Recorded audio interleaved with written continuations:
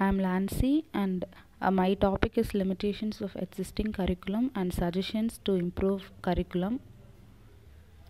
So my presentation includes introduction, curriculum, limitations of curriculum, improvisation of curriculum, conclusion, and works cited. So in the introduction part, we'll see about curriculum. So curriculum is a standard based sequence of planned experiences. Curriculum is the central guide for all educators. High importance is given to the structure, organization, and considerations in a curriculum. Curriculum must include the necessary goals, methods, materials, and assessments. So we'll see the definitions of curriculum.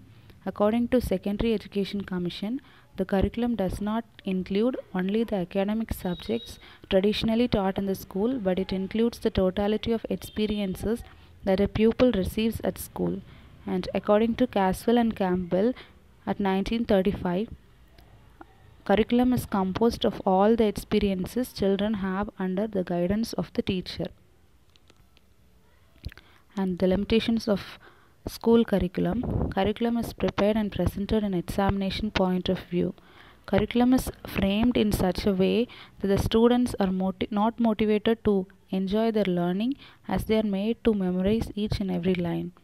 The current curriculum does not allow the students to receive the complete meaning of the subject matter, rather it helps only to memorize. It stresses more on theoretical aspects rather than practical aspects.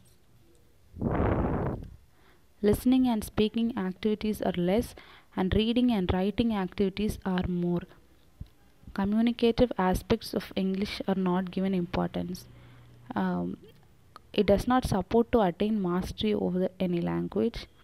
The curriculum does not support wide perspectives. Instead, it concentrates on narrow perspectives. So linguistic skill is not developed. The curriculum is not favorable to use their language proficiency in their real life situations. The teachers and the students' interaction is not prioritized in the curriculum due to lack of time duration. It makes no provision for technical and vocational training. Curriculum gives a less importance to co-curricular activities and physical activities, and it is overcrowded and does not provide rich and significant contents also. And then I will move to suggestions to improve curriculum. So what are the suggestions to improve the curriculum? Curriculum must be designed according to the interest of students. Good teachers should be appointed, and need of the society should be kept in mind while framing the curriculum, since it is very important. And then co-curricular activities and physical education should be given equal importance. Availability of suitable educational buildings and prepare